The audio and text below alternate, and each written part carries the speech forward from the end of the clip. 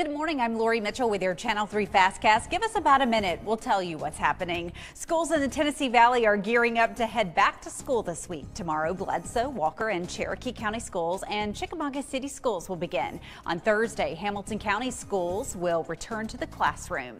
Students are heading back today at Dalton City schools. There are a few COVID-19 protocols the district will be enforcing. They continue to contact trace, and students who are exposed to someone who tested positive for the virus will be required to quarantine. Masks and vaccines will be recommended but not required.